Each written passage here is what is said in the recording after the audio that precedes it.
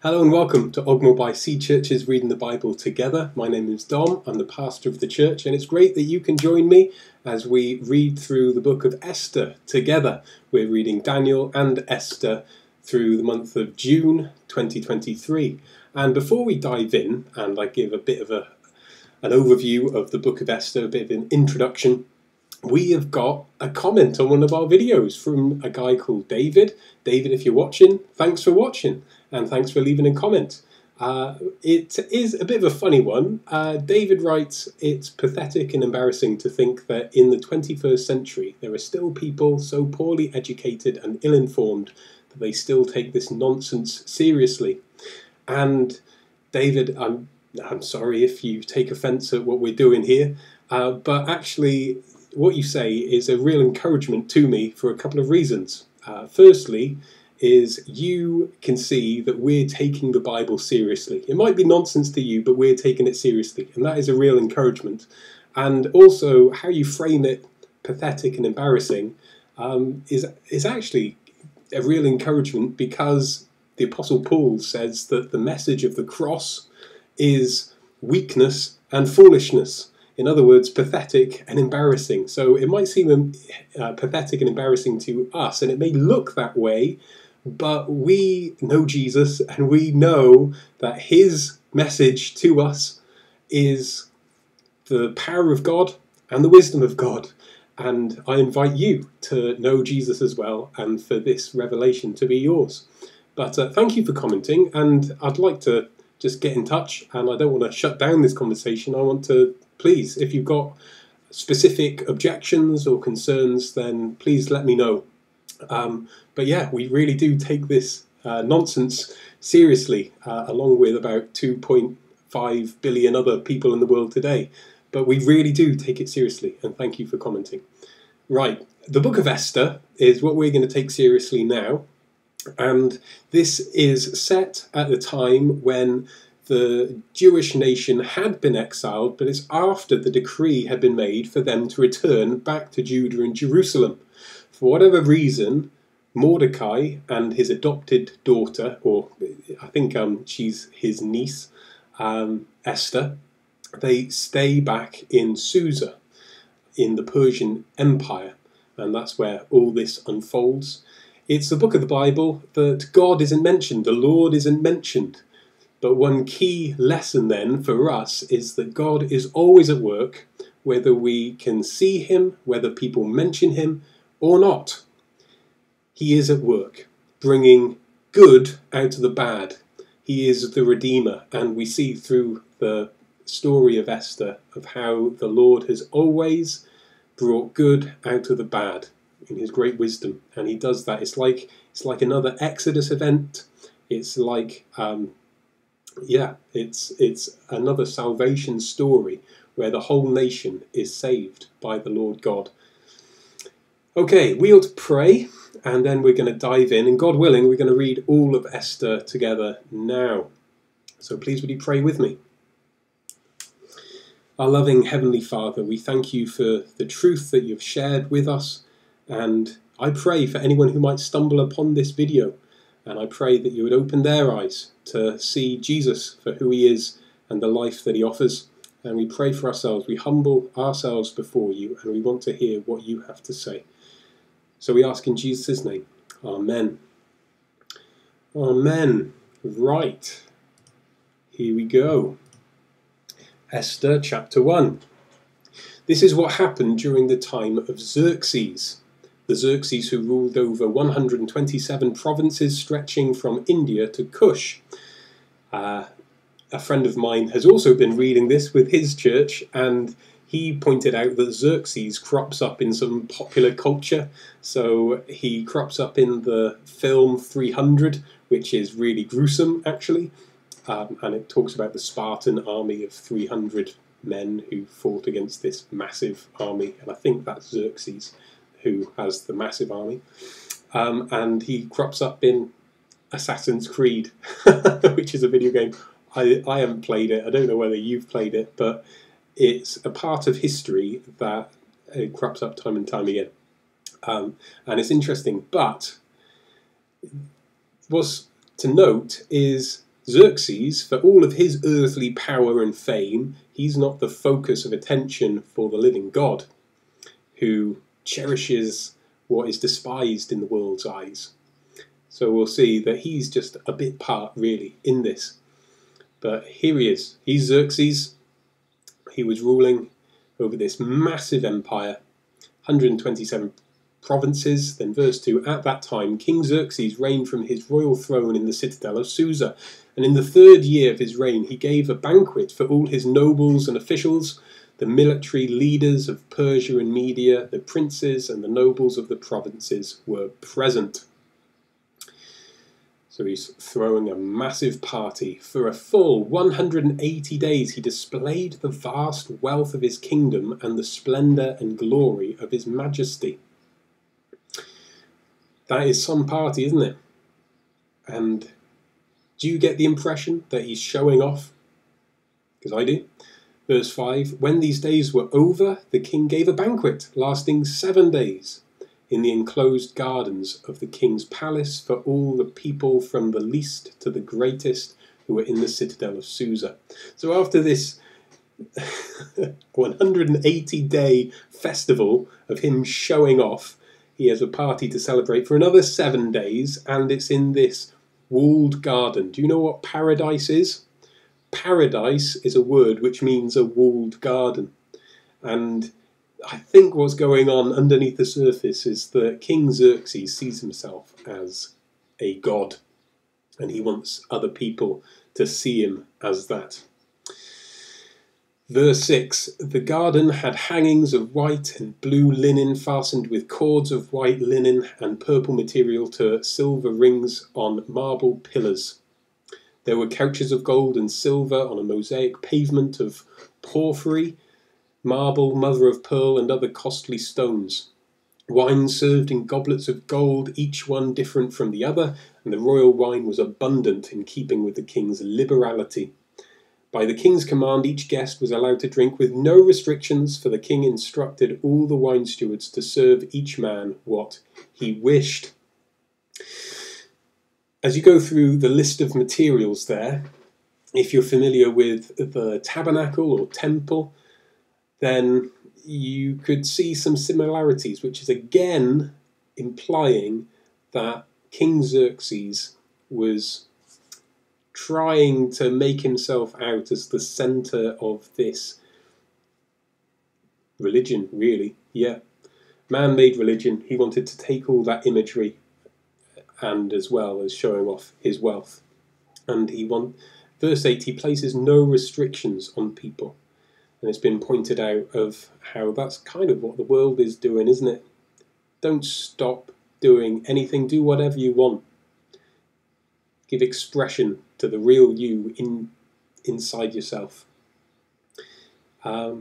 Whereas the message of the living God is true freedom, but it's a narrow way. Always having what you want is not what is actually good for you. Verse 9. Queen Vashti also gave a banquet for the women in the royal palace of King Xerxes. On the 7th day, when King Xerxes was in high spirits from wine, he commanded the 7 eunuchs who served him, Mehuman, Biztha, Harbona, Bigtha, Abagtha, Zethar, and Carcass, to bring before him Queen Vashti wearing her royal crown in order to display her beauty to the people and nobles, for she was lovely to look at. He was drunk, and he had this idea of basically objectifying his wife, the queen, bring her out so everyone can ogle her and marvel at her beauty. He was showing off all his other objects to show off how fortunate he was, or how godlike he was, and he sees Queen Vashti as just another thing, whereas the living God values women, really gives them the dignity they deserve. Yeah, it's not a good idea though, is it? Verse 12, but when the attendants delivered the king's command, Queen Vashti refused to come. So you can kind of understand that, but the phrase either very brave or very stupid comes to mind. Then the king became furious and burned with anger. So fair play to Queen Vashti, standing up to this despot. She is not on board with this, and she says no, but fury unfolds because of it. Since it was customary for the king to consult experts in matters of law and justice, he spoke with the wise men who understood the times and were closest to the king: Kashina, Shethar, Admatha, Tarshish, Merez, Marsina, and Memucan, the 7 nobles of Persia and Media who had special access to the king and were highest in the kingdom. According to the law, what must be done to Queen Vashti? He asked. She has not obeyed the command of King Xerxes that the eunuchs have taken to her. Then Memucan replied in the presence of the king and the nobles, Queen Vashti has done wrong, not only against the king, but also against all the nobles and the peoples of all the provinces of King Xerxes. For the queen's conduct will become known to all the women, and so they will despise their husbands and say, King Xerxes commanded Queen Vashti to be brought before him, but she would not come. This very day, the Persian and Median women of the nobility who have heard about the queen's conduct will respond to all the king's nobles in the same way. There will be no end of disrespect and discord. Therefore, if it pleases the king, let him issue a royal decree, and let it be written in the laws of Persia and Media, which cannot be repealed, that Vashti is never again to enter the presence of King Xerxes. Also, let the king give her royal position to someone else who is better than she. Then, when the king's edict is proclaimed throughout all his vast realm, all the women will respect their husbands from the least to the greatest. They're concerned that her example is going to be followed by the other women, which is probably a good thing if the men are behaving like King Xerxes. Such an ugly character, isn't he? And it's such an ugly outcome. But there we go. But on another level, what is going on here is, for all of King Xerxes' failings, I think there is something deep, if we dig, in terms of responding to authority. So if the one in authority gives us an opportunity and we turn it down, then for that authority to not give the invitation again seems fair? Maybe? Am I wrong in justifying King Xerxes? Can you see something of a fairness here? So even though King Xerxes was drunk, he was showing off and objectifying Queen Vashti and all that wrongness, he commanded her to come into his presence, and then she defies that command, and therefore the judgment is Vashti is never again to enter the presence of King Xerxes. So it's like you've had your chance and you've lost it to ever come into his presence again. Is it just me, or is there some kind of semblance of a logic behind that? Anyway, verse 21. The king and his nobles were pleased with this advice, so the king did as Memucan proposed. He sent dispatches to all parts of the kingdom, to each province in its own script, and to each people in their own language, proclaiming that every man should be ruler over his own household, using his native tongue. Sin leads to more sin. Isn't that a principle in life? And you see this with wars, you see this with arguments between individuals, that if someone acts sinfully towards another person, then it provokes a greater response, a wrong response, doesn't it? And the cycle continues and it gets worse and worse. So people might end up not speaking for decades, and it's over some stupidly trivial thing. And yeah, I guess there are wars where each side say, well, they did this, well, they did that, and it just escalates. Sin leads to more sin. It is the grace of Jesus that cuts that cycle, because it says that the living God has not treated us as we deserve, but has forgiven us. So his grace breaks in to that cycle in our own lives, and as we receive the forgiveness of Jesus that he purchased with his blood, then that is also the power for us to break the cycle, to graciously break the cycle of responding when we are mistreated, to retaliating with greater force. It says, no. Love your enemies. Do good to those who persecute you. It's only grace that breaks the cycle of escalating sin. Chapter 2. Later, when King Xerxes' fury had subsided, he remembered Vashti and what she had done and what he had decreed about her. So it seems like the morning after now, doesn't it? The party's over. He's taken a paracetamol and he's having a bit of a moment, remembering Queen Vashti, what she had done and what he had done in response. Maybe he's having second thoughts. Then the king's personal attendants proposed, let a search be made for beautiful young virgins for the king. Let the king appoint commissioners in every province of his realm to bring all these beautiful young women into the harem at the citadel of Susa. Let them be placed under the care of Hegai, the king's eunuch, who is in charge of the women, and let beauty treatments be given to them. Then let the young woman who pleases the king be queen instead of Vashti. This advice appealed to the king, and he followed it. So maybe in his mind he was having second thoughts, thinking, oh, what have I done?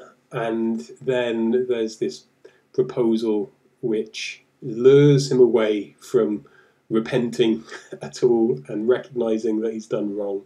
Instead, it's this lustful proposal, isn't it? It's this massive earth-wide beauty pageant to find the next queen.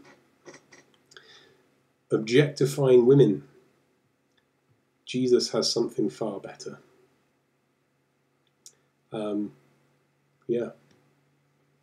Who was it that had the privilege of seeing Jesus first after he was risen from the dead? It was Mary. It was Mary. At a time when the testimony of a woman wasn't even valid in the human courts, it was Mary that Jesus wanted to show himself to. He recognizes her testimony. Yeah. But a whole lot of objectification going on here. Verse 5, now there was in the citadel of Susa a Jew of the tribe of Benjamin, named Mordecai, son of Jair, the son of Shimei, the son of Kish, who had been carried into exile from Jerusalem by Nebuchadnezzar, king of Babylon, among those taken captive with Jehoiachin, king of Judah. Mordecai had a cousin named Hadassah, whom he had brought up because she had neither father nor mother. This young woman, who was also known as Esther, had a lovely figure and was beautiful. So there we go. Mordecai is cousins with Hadassah, who is called Esther. And she was beautiful. Mordecai had taken her as his own daughter when her father and mother died. When the king's order and edict had been proclaimed, many young women were brought to the citadel of Susa and put under the care of Hegai. Esther also was taken to the king's palace and entrusted to Hegai, who had charge of the harem. She pleased him and won his favour. Immediately he provided her with her beauty treatments and special food. He assigned to her 7 female attendants selected from the king's palace and moved her and her attendants into the best place in the harem. Esther had not revealed her nationality and family background because Mordecai had forbidden her to do so. So my friend seems to think that Mordecai and Esther had forsaken their Jewish background. They had acclimatized to living in the Persian Empire. Maybe they were comfortable and they didn't want to be known that they were Jewish. I wonder whether there's something else going on. We're not told the reason why they stayed behind when others returned from the exile, and we're not told why they had hidden it. It's a possibility. But, yeah, there could be other reasons. Maybe Mordecai was had some kind of illness and he couldn't travel. Maybe there are other reasons. Maybe they had such a faith in the living God of the heavens and the earth. They saw through the passing images of Judah and Jerusalem. Maybe they sent their blessing and gave what they could and had their calling to stay. I mean, they're certainly used by the Lord in their context in Susa. But just because the Lord uses them there and has a plan for them, yeah, we're not told. I'm not going to pass judgment on them. Verse 11, every day he walked back and forth near the courtyard of the harem to find out how Esther was and what was happening to her. It's got to be an awful situation, isn't it? And they're basically taking young women from their homes. It's just like dominating. It's just like saying, right, you need to come. This is what's happening. And it's not like everyone else who wasn't successful in going through this whole beauty pageant were released and sent back. They were just there. It's awful, isn't it? Yeah, terrible. So Mordecai was there, lingering around, trying to find out how his adopted daughter was. I can't imagine.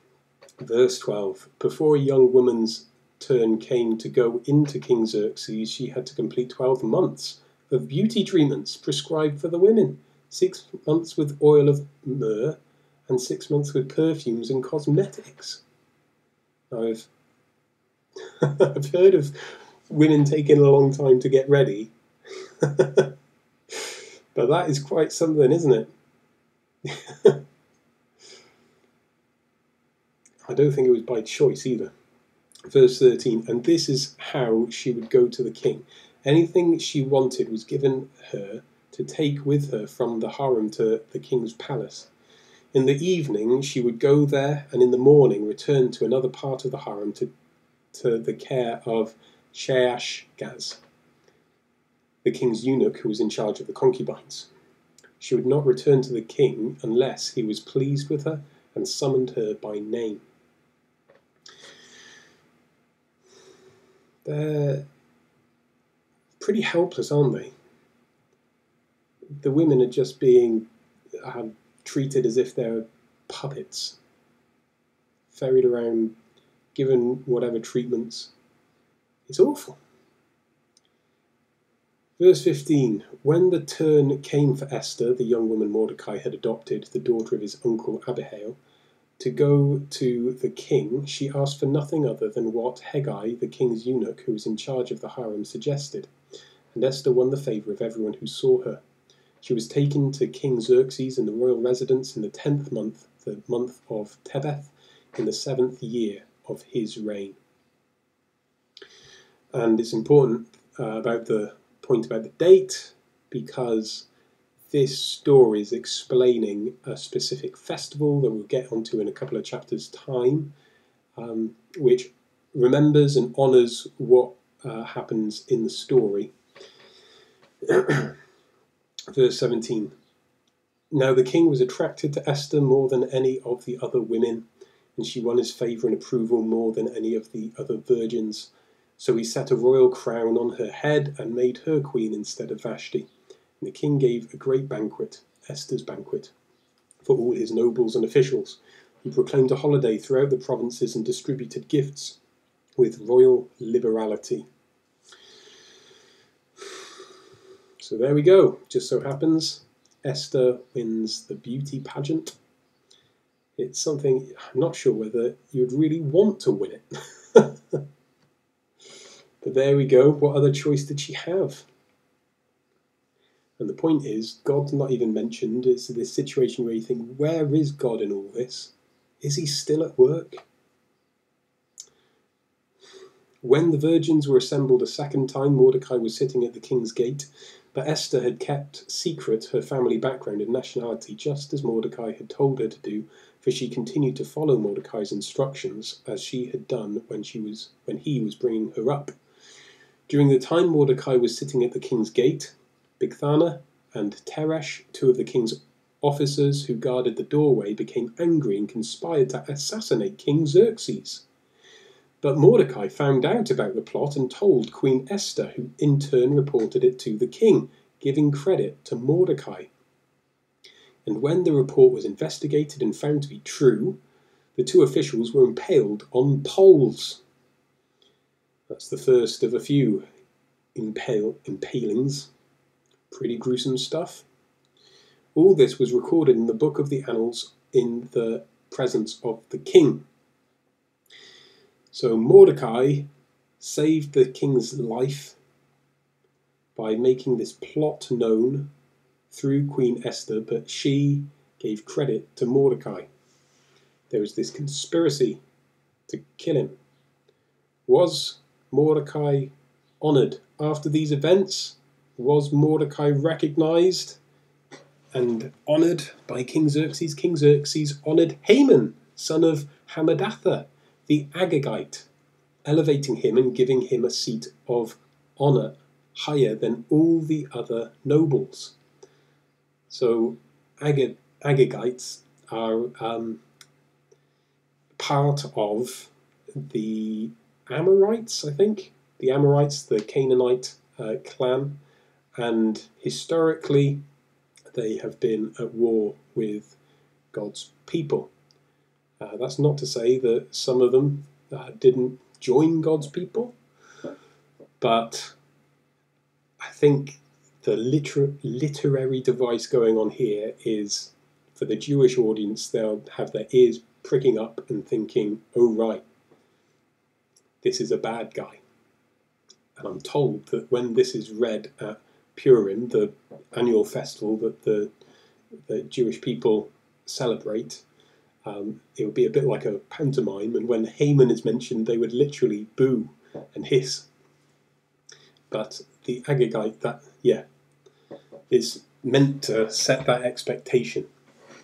There's a contrast, isn't it, between Mordecai and Haman. You would expect Mordecai to be honoured, but out comes Haman, seemingly out of nowhere, and he gets honour. Verse 2, all the royal officials at the king's gate knelt down and paid honour to Haman, for the king had commanded this concerning him. But Mordecai would not kneel down or pay him honour. As we've read through Daniel, we've heard of the bravery and the loyalty of Daniel and his three mates, not bowing down to anyone else, And yeah, here we have Mordecai not bowing down to Haman. Brave, stupid, but loyal to his God. Verse 3, then the royal officials at the king's gate asked Mordecai, why do you disobey the king's command? Day after day they spoke to him, but he refused to comply.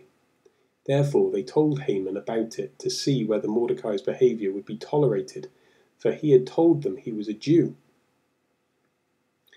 So here we go. He hasn't kept it a secret, and maybe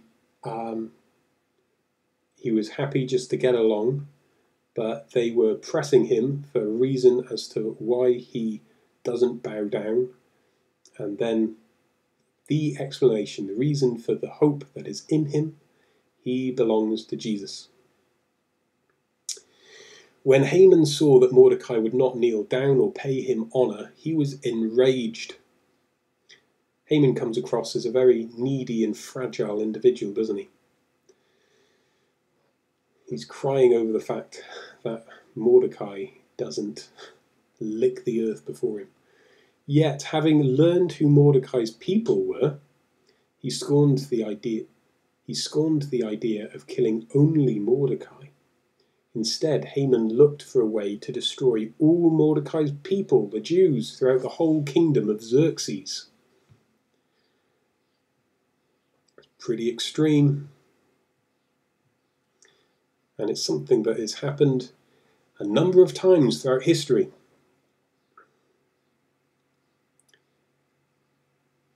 It's like God sets his love on a particular people, and it's like Satan can't deal with that, and so seeks to destroy what the Lord loves and who the Lord loves. And there's this ongoing theme as well, because back in Genesis 3, when the Lord pronounces the curses on the serpent, Satan is told that the seed of the woman will crush your head, and by doing so Satan will strike his heel. He will strike his heel and he will crush your head. And it's talking about Christ, so it's the Christ will come, and that promise gets focused down into Abraham's family, and then Judah's family, and then David's family. So this messianic saviour will come through this particular family. And so Satan, through every means, is trying to get rid of this family. There's this war going on down through the ages, right up to King Herod at the time when Jesus was born. That's all part of this great theme that we read of here in Esther. Haman's hatred of the Jewish nation. And it's nothing personal. Well, maybe it was something a bit personal as well. But Mordecai is just honouring the Lord and obeying his God by not bowing to Haman. But Haman hates Mordecai for his faithfulness to Jesus. Verse 7, in the 12th year of King Xerxes, in the first month, the month of Nisan, the pur, that is the lot, was cast in the presence of Haman to select a day and month, and the lot fell on the 12th month, the month of Adar. So that's a key part of what's going on in this big story. Pur, that's the root for Purim. So this whole annual festival, which remembers the planned destruction of the Jewish people and then their salvation, spoiler alert, is to do with, the lot being cast into the lap. And so it's called Purim. Verse 8, then Haman said to King Xerxes, there is a certain people dispersed among the peoples in all the provinces of your kingdom who keep themselves separate. Their customs are different from those of all other people, and they do not obey the king's laws. It is not in the king's best interest to tolerate them. If it pleases the king, let a decree be issued to destroy them, and I will give 10,000 talents of silver to the king's administrators for the royal treasury. So at great personal cost, he wants to destroy God's people. It's like an anti-Christ. It is the upside-down Jesus, who, because Jesus, at great personal cost, comes to save God's people. But Haman pays the price trying to destroy them. Verse 10, so the king took his signet ring from his finger and gave it to Haman, son of Hammedatha, the Agagite, the enemy of the Jews. Keep the money, the king said to Haman, and do with the people as you please. I think a few more questions, probably sensible when someone's talking about genocide. Again, doesn't really show King Xerxes in a good light, does it?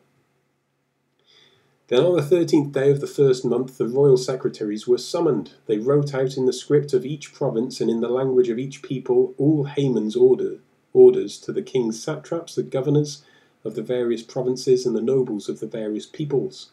These were written in the name of King Xerxes himself and sealed with his own ring. Dispatches were sent by couriers to all the king's provinces with the order to destroy, kill, and annihilate all the Jews, young and old, women and children, on a single day, the 13th day of the 12th month, the month of Adar, and to plunder their goods. A copy of the text of the edict was to be issued as law in every province and made known to the people of every nationality, so they would be ready for that day. Imagine.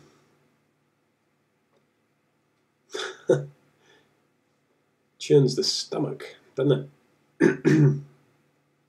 And there is proper overkill with Haman here, isn't it? The order is to destroy, kill, and annihilate. He really is like a grumpy toddler with far, far too much power. The couriers went out, spurred on by the king's command, and the edict was issued in the citadel of Susa. The king and Haman sat down to drink, but the city of Susa was bewildered. Yeah, I think that's, it makes sense to be bewildered by this edict. I just said that Haman had far too much power. But who is really at work in all this? Will Haman's evil plan turn out as he wants it to? Or is he, unbeknownst to him, serving a different purpose? Chapter 4. Are you still with me? We're going to do it. We're going to get through it. When Mordecai learned of all that had been done, he tore his clothes, put on sackcloth and ashes, and went out into the city, wailing loudly and bitterly. But he went only as far as the king's gate, because no one clothed in sackcloth was allowed to enter it. In every province to which the edict and order of the king came, there was great mourning among the Jews, with fasting, weeping, and wailing. Many lay in sackcloth and ashes. Now, when people lay in sackcloth and ashes and fast and cry out to the Lord hears. The living God hears prayer. And it's not the end of the story. But being told it's not the end of the story when you're in the middle of the story doesn't really do much good for our troubled souls, does it? When Esther's eunuchs and female attendants came and told her about Mordecai, she was in great distress. She sent clothes for him to put on instead of his sackcloth, but he would not accept them. Esther seems concerned about Mordecai embarrassing her. Verse 5, Then Esther summoned Hathach, one of the king's eunuchs assigned to attend her, and ordered him to find out what was troubling Mordecai and why. So it seems Esther doesn't know about the edict and command. So Hathach went out to Mordecai in the open square of the city in front of the king's gate. Mordecai told him everything that had happened to him, including the exact amount of money Haman had promised to pay into the royal treasury for the destruction of the Jews. He also gave him a copy of the text of the edict for their annihilation, which had been published in Susa, to show to Esther and explain it to her, and he told him to instruct her to go into the king's presence to beg for mercy and plead with him for her people. Hathach went back and reported to Esther what Mordecai had said. Then she instructed him to say to Mordecai, "All the king's officials and the people of the royal provinces know that for any man or woman who approaches the king in the inner court without being summoned, the king has but one law, that they be put to death, unless the king extends the gold scepter to them and spares their lives. But 30 days have passed since I was called to go to the king." So Esther wants Mordecai to realize that any time going to the king, your life is on the line. She would be risking her life to do this. But what's more is that he hasn't cared about her for the last 30 days. So what's the chances that she is going to be accepted, that her life is going to be spared? It's risky. Verse 12, when Esther's words were reported to Mordecai, he sent back this answer: "Do not think that because you are in the king's house, you alone of all the Jews will escape. For if you remain silent at this time, relief and deliverance for the Jews will arise from another place, but you and your father's family will perish. And who knows but that you have come to your royal position for such a time as this?" There's loads that we could talk about there. And I just want to make a couple of brief comments. So Mordecai is saying to Esther, don't think that you'll escape just because you're in the palace. In fact, so I guess the temptation for Esther is to disown her family and her people, but that's not an option. So if it comes about that this genocide happens, then Esther would not be spared, Mordecai says. But then Mordecai goes on, and he seems to see with the eyes of faith beyond this edict. He says that relief and deliverance for the Jews will arise from another place.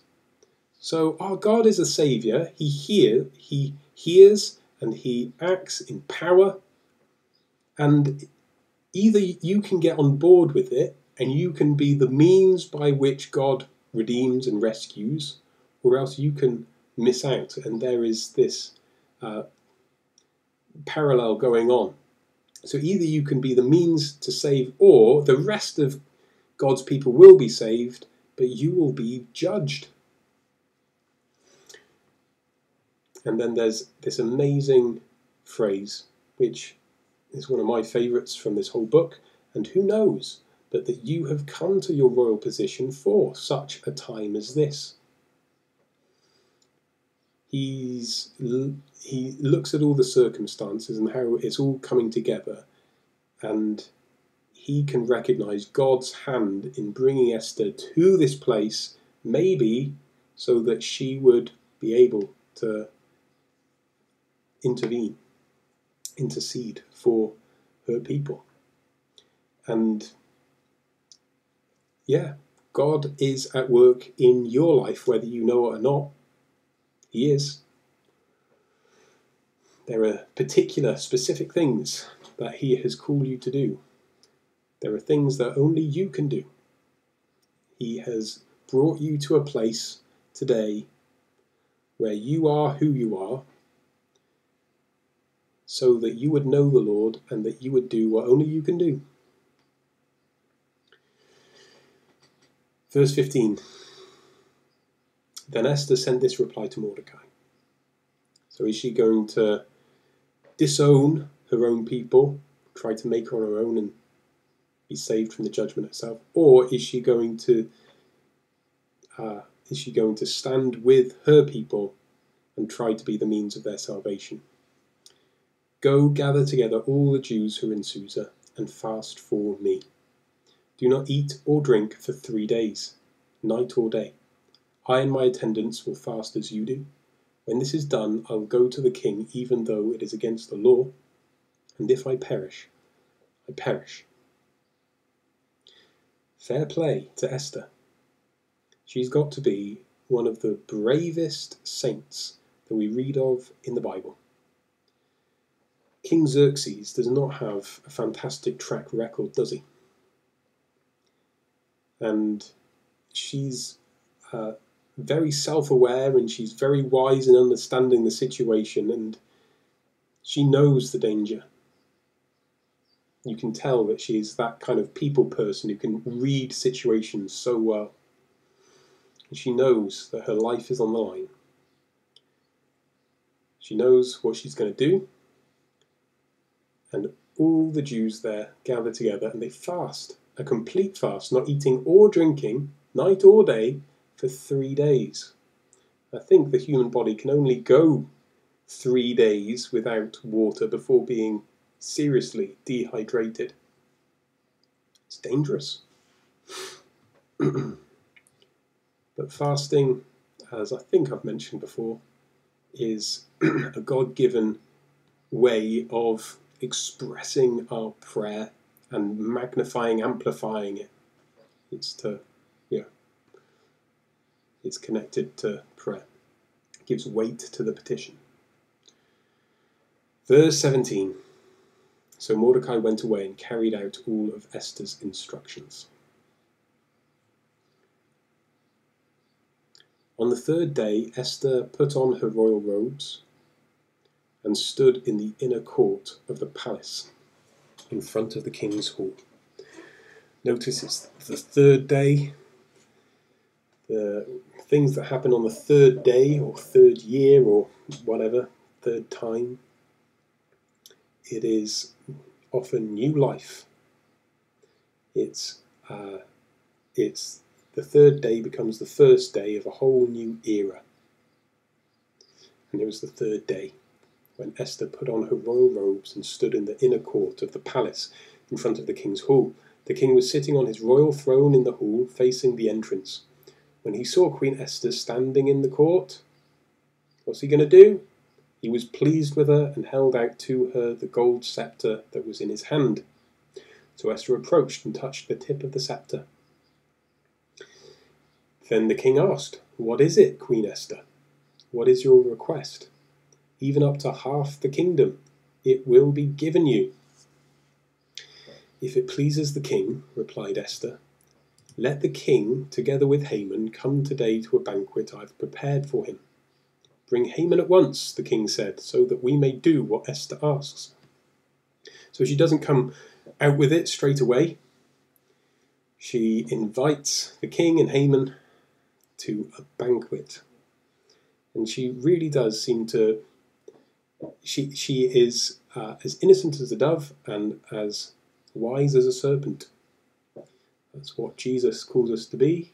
I listened to a brilliant sermon on that passage when Jesus teaches us to be innocent as doves and as wise as serpents. And the guy said, often we can be the other way round.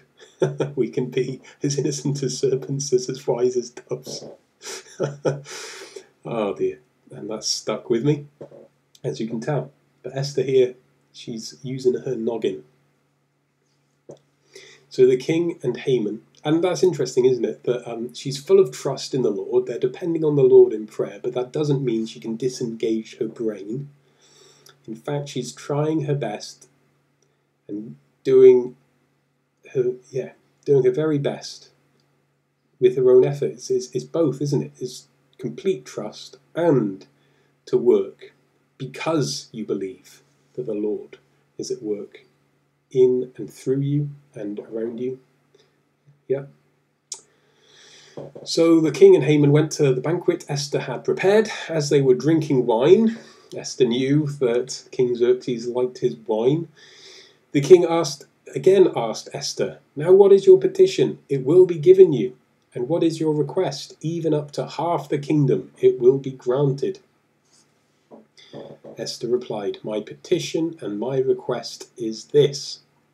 If the king regards me with favour, and if it pleases the king to grant my petition and fulfil my request, let the king and Haman come tomorrow to the banquet I will prepare for them. Then I will answer the king's question.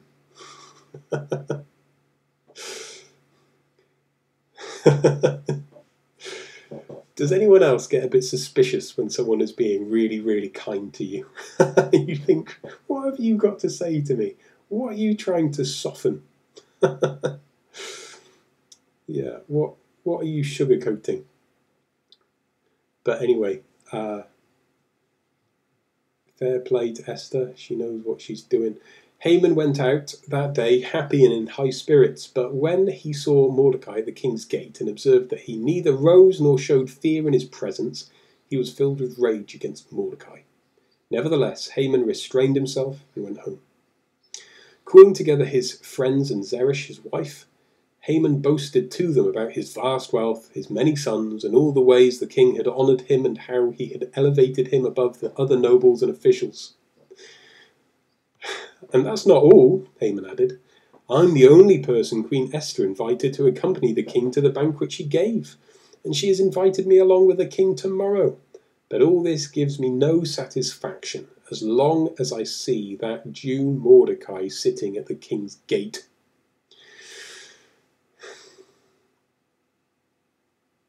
It would be a struggle to be a friend or the wife of Haman, wouldn't it? Sat down. What do you want to talk about, Haman? Oh, you want to talk about how great you are and how much money you have again. Okay. Deary me. Incredibly selfish. His wife Zeresh and all his friends said to him, have a pole set up reaching to a height of 50 cubits, which is pretty big. If I was to click on that, I still haven't sorted it out so you can't see the footnote, but it says about 75 feet or 23 meters. That is pretty big.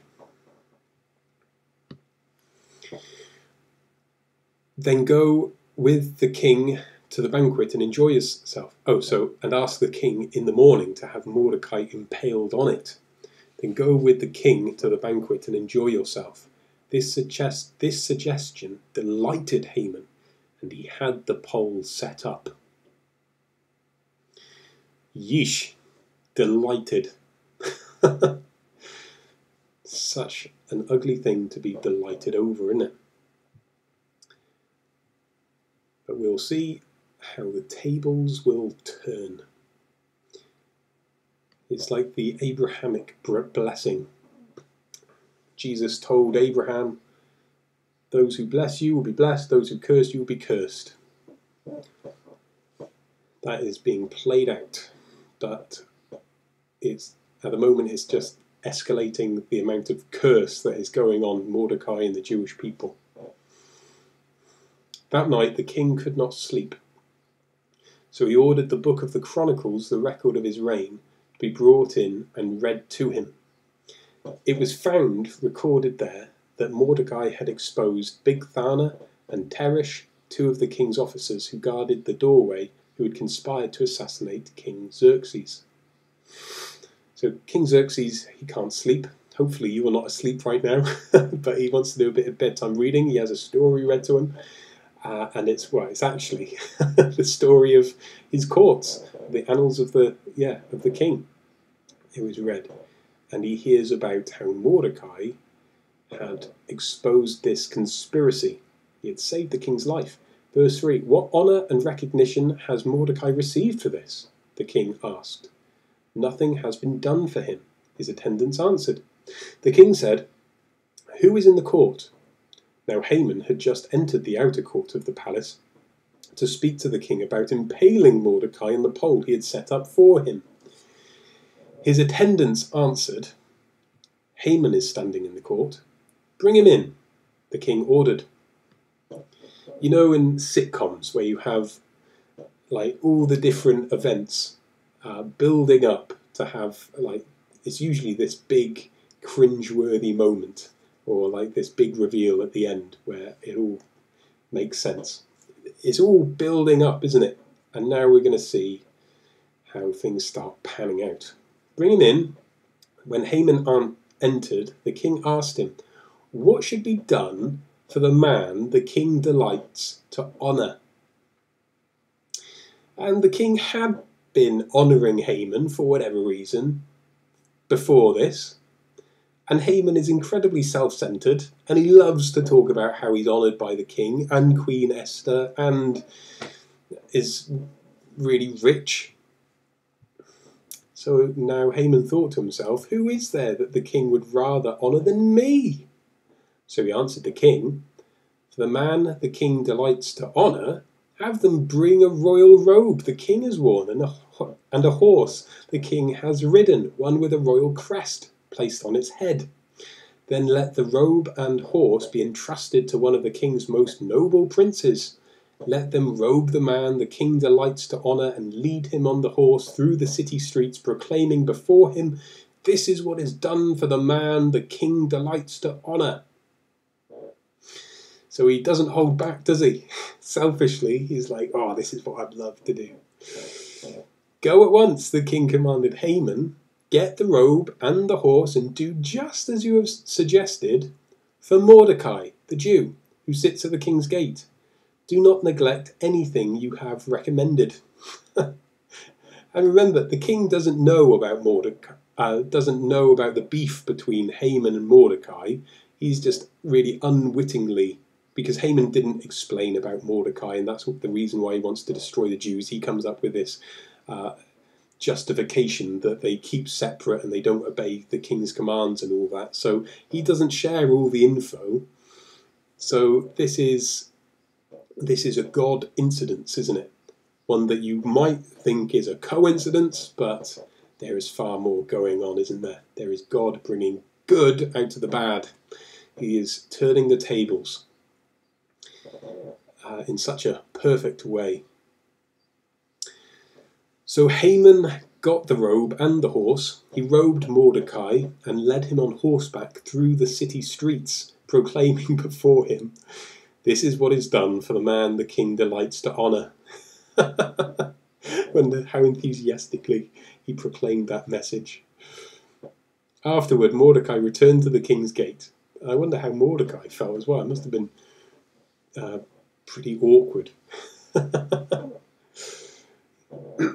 But Haman rushed home with his head covered in grief and told Zeresh, his wife, and all his friends everything that had happened to him. Oh, poor you. His advisors and his wife Zeresh said to him, "Since Mordecai, before whom your downfall has started, is of Jewish origin, you cannot stand against him. You will surely come to ruin." While they were still talking with him, the king's eunuchs arrived and hurried Haman away to the banquet Esther had prepared. Can things get any worse? So the king and Haman went to Queen Esther's banquet, and as they were drinking wine on the second day, the king again asked, "Queen Esther, what is your petition? It will be given you. What is your request? Even up to half the kingdom, it will be granted." Then Queen Esther answered, "If I have found favour with you, your majesty, and if it pleases you, grant me my life. This is my petition. And spare my people. This is my request. For I and my people have been sold to be destroyed, killed, and annihilated. If we had merely been sold as male and female slaves, I would have kept quiet, because no such distress would justify disturbing the king." King Xerxes asked Queen Esther, "Who is he? Where is he, the man who has dared to do such a thing?" Esther said, "An adversary, an enemy, this vile Haman." Then Haman was terrified before the king and queen. The king got up in a rage, left his wine, and went out into the palace garden. But Haman, realizing that the king had already decided his fate, stayed behind to beg Queen Esther for his life. Just as the king returned from the palace garden to the banquet hall, Haman was falling on the couch where Esther was reclining. The king exclaimed, "Will he even molest the queen while she is with me in the house?" As soon as the word left the king's mouth, they covered Haman's face. Then Harbona, One of the eunuchs attending the king said, "A pole reaching to a height of 50 cubits stands by Haman's house. He had it set up for Mordecai, who spoke up to help the king." The king said, "Impale him on it." So they impaled Haman on the pole he had set up for Mordecai. Then the king's fury subsided. Esther pictures Jesus in this story, interceding for God's people, bravely standing with them, even at risk to her life. Of course, it was the cost of Jesus' life for our salvation. But also Haman as a mirror image of Jesus. Yeah, it teaches us about Jesus. Haman is like the Antichrist. He is a Antichrist. He wants to pay in order to destroy God's people, whereas Jesus sacrifices himself for God's people, for their life, for their salvation. And Haman sets up this pole to destroy Mordecai, where it's Jesus who hangs on a pole to save God's people.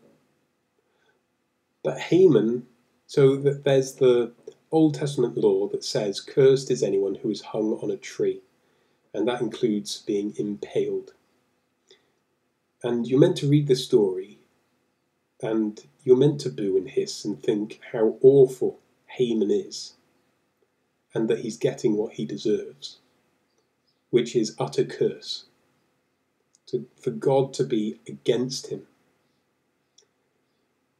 But the point is that our lives are cursed. And so for our redemption, the blameless one, the Holy One of God, hung on the tree on our behalf so that there would be peace between us and God. Chapter 8. Are you still with me? Are you still awake? Okay. That same day, King Xerxes gave Queen Esther the estate of Haman, the enemy of the Jews, and Mordecai came into the presence of the king, for Esther had told how he was related to her. So it's all coming together. It's like the fairy tale ending, isn't it? The king took off his signet ring, which he had reclaimed from Haman, and presented it to Mordecai, and Esther appointed him over Haman's estate. Esther again pleaded with the king. Falling at his feet and weeping, she begged him to put an end to the evil plan of Haman the Agagite, which he had devised against the Jews. It's all well and good, Haman being impaled, but there's still the edict that he had proclaimed, isn't there? So the disaster still hasn't been averted. The baddie had been defeated, but the destruction hasn't been averted. Then the king extended the gold scepter to Esther, and she arose and stood before him. So that's a little verse, isn't it? A little, but she's risking her life again because the law still stands, doesn't it? About all that she said before, how dangerous it was to come into the king's presence. And there'd been this massive upheaval and disruption caused by her. But she still goes. There is still the need. So she bravely goes in to plead with the king again to resolve it. Verse 5, "If it pleases the king," she said, "and if he regards me with favour and thinks it the right thing to do, and if he is pleased with me, let an order be written overruling the dispatches that Haman son of Hammedatha, the Agagite, devised and wrote to destroy the Jews in all the king's provinces. For how can I bear to see disaster fall on my people? How can I bear to see the destruction of my family?" King Xerxes replied to Queen Esther and to Mordecai the Jew, "Because Haman attacked the Jews, I have given his estate to Esther, and they have impaled him on the pole he set up. Now, write another decree in the king's name in behalf of the Jews as seems best to you, and seal it with the king's signet ring. For no document written in the king's name and sealed with his ring can be revoked. Is this whole idea that he is playing God, isn't it? It comes up a couple of times in Daniel, where Darius says he can't go back on the command of the king. The Medes and the Persians and all that. You can. They could, if they were just to simply confess and own up that they are not God. It's a good thing to regularly remember that I am not God. You are not God. We say things, and sometimes we need to apologize for them. We sometimes need to eat our words. But for whatever reason, the arrogance, whatever, King Xerxes wouldn't. At once the royal secretaries were summoned. On the 23rd day of the third month, the month of Sivan, they wrote out all Mordecai's orders to the Jews and to the satraps, governors, and nobles of the 127 provinces stretching from India to Kush. These orders were written in the script of each province and the language of each people, and also to the Jews in their own script and language. Mordecai wrote in the name of King Xerxes, sealed the dispatches with the king's signet ring, and sent them by mounted couriers who rode fast horses especially bred for the king. It is urgent. And it's got exactly the same weight as Haman's evil decree. The king's edict granted the Jews in every city the right to assemble and protect themselves, to destroy, kill, and annihilate the armed men of any nationality or province who might attack them and their women and children, and to plunder the property of their enemies. The day appointed for the Jews to do this in all the provinces of King Xerxes was the 13th day of the 12th month, the month of Adar. A copy of the text of the edict was to be issued as law in every province and made known to the people of every nationality, so that the Jews would be ready on that day to avenge themselves on their enemies.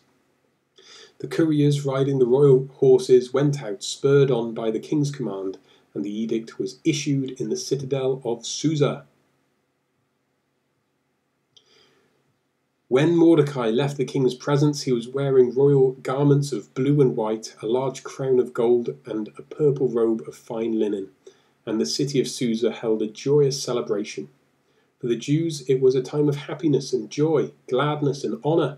In every province and in every city to which the edict of the king came, there was joy and gladness among the Jews, with feasting and celebrating.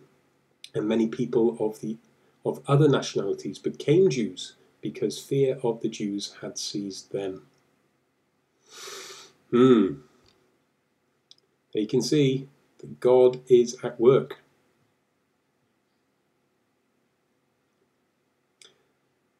Okay, another chapter. Chapter 9. On the 13th day of the 12th month, the month of Adar, it's crunch time now, isn't it? The edict commanded by the king was to be carried out. On this day, the enemies of the Jews had hoped to overpower them. But now the tables were turned, and the Jews got the upper hand over those who hated them. The Jews assembled in their cities in all the provinces of King Xerxes to attack those determined to destroy them. No one could stand against them, because the people of all the other nationalities were afraid of them. And all the nobles of the provinces, the satraps, the governors, and the king's administrators helped the Jews, because fear of Mordecai had seized them. Mordecai was prominent in the palace. His reputation spread throughout the provinces. He became more and more powerful. The Jews struck down all their enemies with the sword, killing and destroying them, and they did what they pleased to those who hated them. In the citadel of Susa, the Jews killed and destroyed 500 men. They also killed Parshandatha, Dalphon, Aspatha, Poratha, Adaliah, Aridatha, Parmashta, Arisai, Aridai, and Vezatha, the 10 sons of Haman, son of Hammedatha, the enemy of the Jews, but they did not lay their hands on the plunder. This reminds me of the Exodus event, how God saves through judgment. It's a complete role reversal. The tables are turned and Israel are brought out. There is destruction. God's people are saved. It also reminds me of the conquest of the Promised Land, once they've been brought in there with Joshua leading them, because they were commanded to destroy these nations, but they were not to keep the plunder. And there was a chap that his name starts with an A. What's his name? He goes and takes some of the plunder and hides it he buries it in his tent. Oh, I can't remember his name. But yeah, this reminds me of that.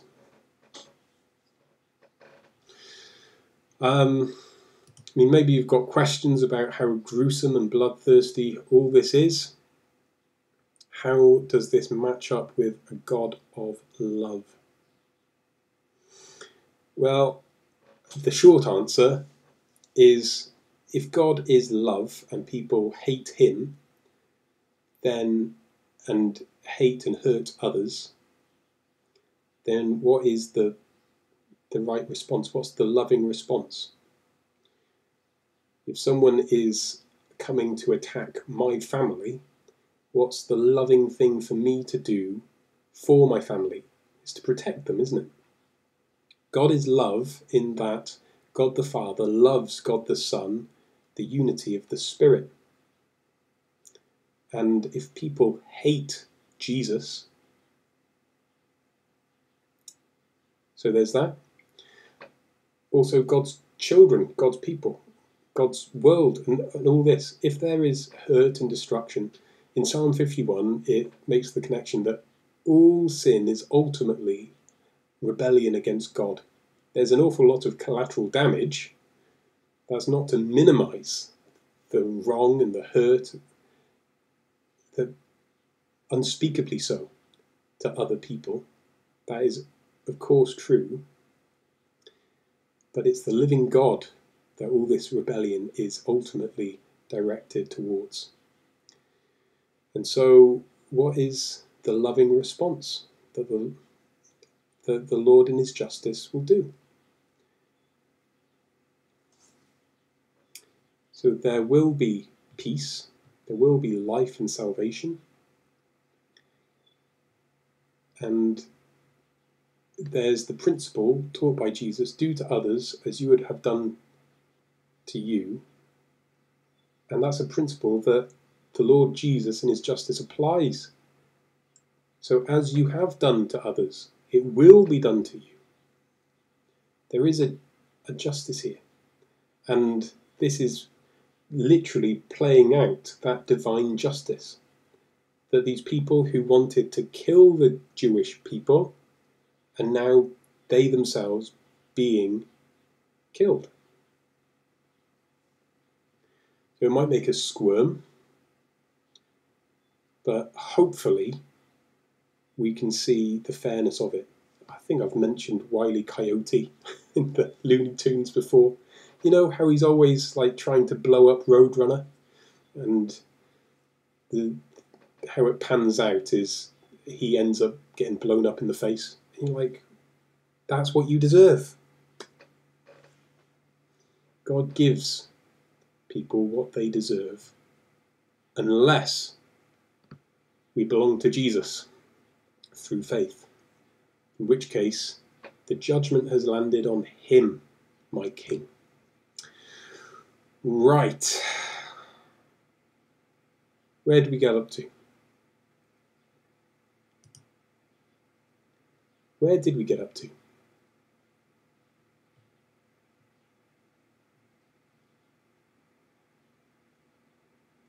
But they did not lay hands on the plunder. That's where we got up to, because it reminded me of... I can't remember his name. What is his name? It starts with an A. please write in the comments. You know who I'm talking about. I think it was after Jericho, wasn't it? Verse 11. The number of those killed in the city of Susa was reported to the king that same day. The king said to Queen Esther, the Jews have killed and destroyed 500 men and the sons of Haman in the citadel of Susa. What have they done in the rest of the king's provinces? Now what is your petition? It will be given you. What is your request? It will be granted. If it pleases the king, Esther answered, give the Jews in Susa permission to carry out this day's edict tomorrow also, and let Haman's 10 sons be impaled on poles.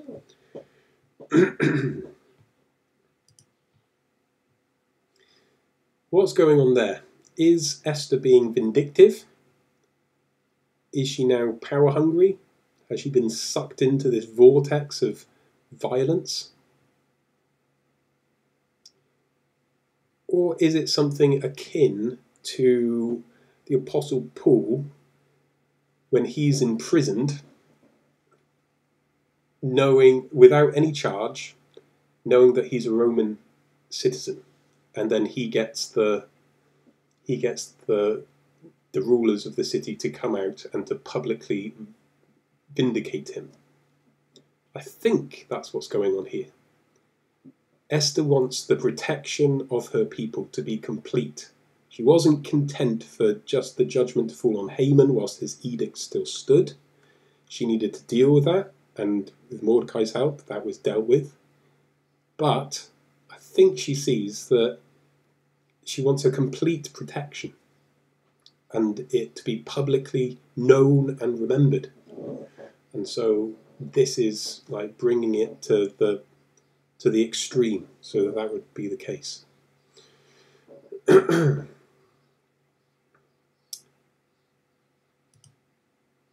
So the king commanded that this be done. An edict was issued in Susa, and they impaled the 10 sons of Haman. The Jews in Susa came together on the 14th day of the month of Adar, and they put to death in Susa 300 men, but they did not lay hands on the plunder. Meanwhile, the remainder of the Jews who were in the king's provinces also assembled to protect themselves and get relief from their enemies. They killed 75,000 of them, but did not lay their hands on the plunder. This happened on the 13th day of the month of Adar, and on the 14th they rested and made it a day of feasting and joy.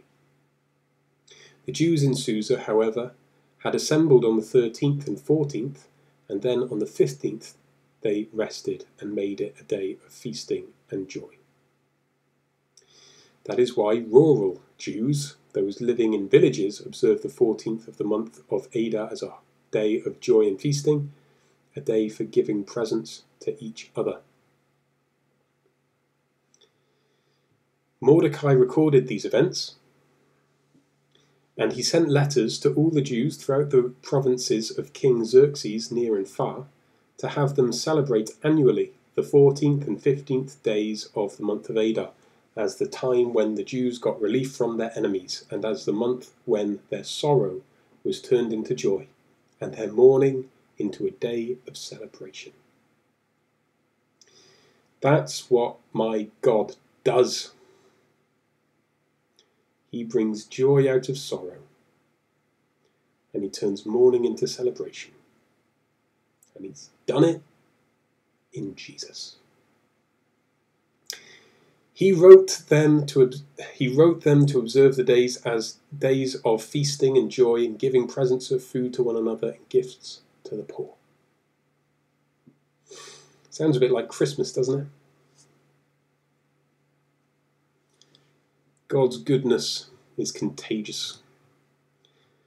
So the Jews agreed to continue the celebration they had begun, doing what Mordecai had written to them.